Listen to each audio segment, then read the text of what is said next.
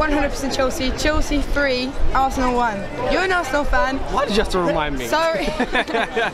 Well, how are you feeling about this game? Do you know what? Arsenal just keeps disappointing me and disappointing me. I've been to 4 games in a row now, and I've seen us lose all 4 of them. Starting with I think it was the Manchester United game, then the under-18s match against you, we lost, then the Atletico game, and now this. So 4 losses in a row for Arsenal. And you know what? This was a really good game, if you ask me. Like, it was very end-to-end, but at the end of the day, you did deserve the win. I can't deny it. But it was a good game.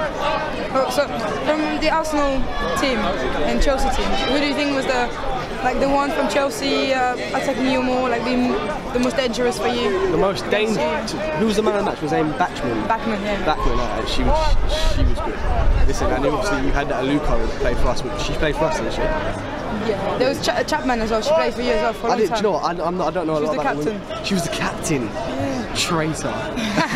I don't know a lot about the women's game, but I'm definitely going to start watching it more because I was very entertained by that. If there's more games at Wembley, I'm definitely coming. But apart from them 2, I can't really think of any names now. So how was you in the Arsenal end? I was in the, it was sort of mixed around, but like, yeah, it was mixed.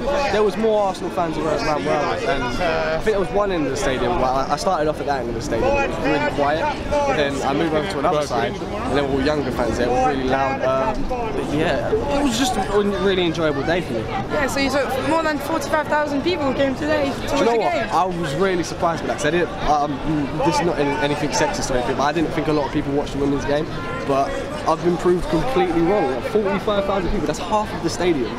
That's absolutely unbelievable.